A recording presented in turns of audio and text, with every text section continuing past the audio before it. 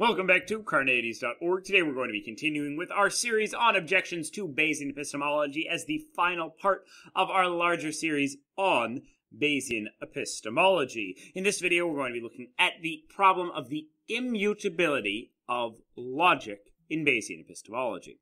So, we remember from long ago in our series, the probability tautology principle in the laws of probability is that for all laws of logic, the probability of that law of logic has to equal 1. Or in other words, for all logical truths, the probability of L, that logical truth, is equal to 1. We call that P taut.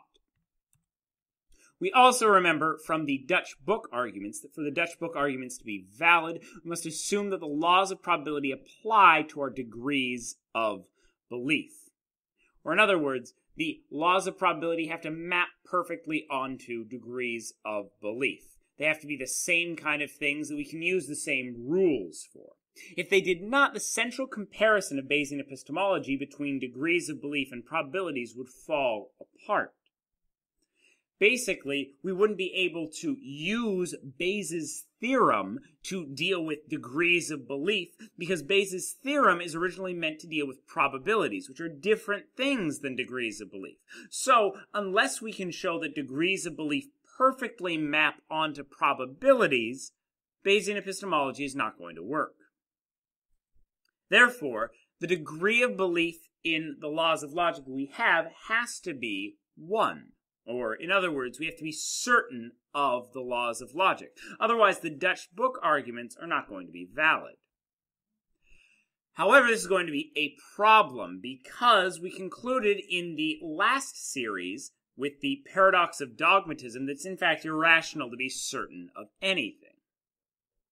And while this alone didn't pose a problem for Bayesian epistemology, in combination with the requirement of Bayesian epistemology that we must be certain of the laws of logic, we have a problem. We have a contradiction. We have a set of propositions that cannot hold.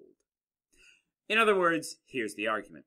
To believe in Bayesian epistemology, you must believe the laws of logic to be certain. That's just the probability tautology principle and the definition of what we're saying as degrees of belief. The definition that they map perfectly onto the laws of probability. Premise 2, it is irrational to be certain of anything. That's the conclusion we got from the Bayesian dogmatism paradox in our previous series.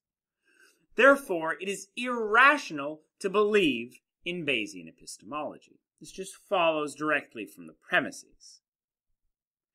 Now, to make this a little clearer, imagine you subscribe to a logical system with the following axiom in addition to the standard classical logic, assumption of the consequence. For all P and all Q, Q and P implies Q implies P.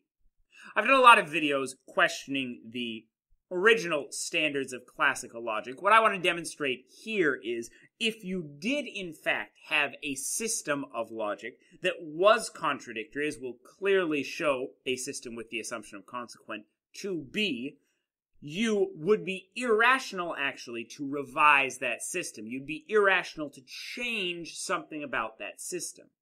So, if we showed, as I've done in other videos, that the laws of logic as we state them now lead to a contradiction, not only must we hold that contradiction, but we can't change our belief in it or be irrational ourselves according to Bayesian epistemology. You're irrational if you do and irrational if you don't. If you want to see how the assumption of the consequent leads to a contradiction, there's a proof for it. If you want to do the proof on your own, pause the video right now. I'm not going to go through the whole proof step by step here, but if you want to pause the video, you can take a look at it and see if your proof is correct. Here's the way I proved it. There's other ways to prove it. Basically, it's going to lead to a contradiction.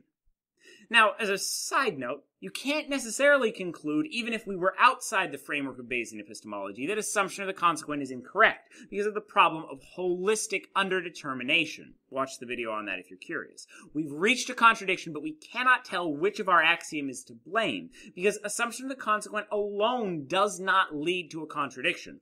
Only when we combine it with those other axioms of classical logic, the rest of that proof that we did, can we show that we have a contradiction. Check out the video on holistic underdetermination for more on that. Like I said, it's kind of a side note, but it's an interesting point to make.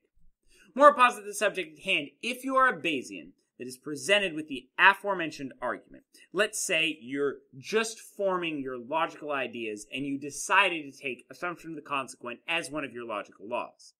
Even though you have reached a contradiction, you would be equally irrational to attempt to revise your beliefs as you would be to affirm them. Anything you are certain of cannot be revised by any evidence, and you must be certain of the laws of logic for Bayesian epistemology to work. You're irrational if you revise your beliefs, and irrational if you don't. The point that I'm trying to make here is it seems to me that we're not certain of the laws of logic. We can't be, because if you were presented with an argument like that, it seems that you would have to revise your beliefs. It seems that if you had taken on a bad logical system and you were shown that it led to a contradiction, you would have to go back and revise those beliefs. You'd have to change that, which means, according to Bayesian epistemology, you're not actually certain of any of the laws of logic, and therefore, probability does not map onto degrees of belief. Therefore, Bayesian epistemology, its central tenet, the Dutch book arguments, fail. In other words, if you are certain of any hypothesis, no evidence will ever confirm or disconfirm that hypothesis for you. That was the immutability of logic. Next up is logical omnipotence, uncertain evidence, old evidence, prediction versus accommodation, new theories, and the problem of the priors. Watch this video and more here at Carneades.org. Check out the SEP for all these objections and more, and stay skeptical, everybody.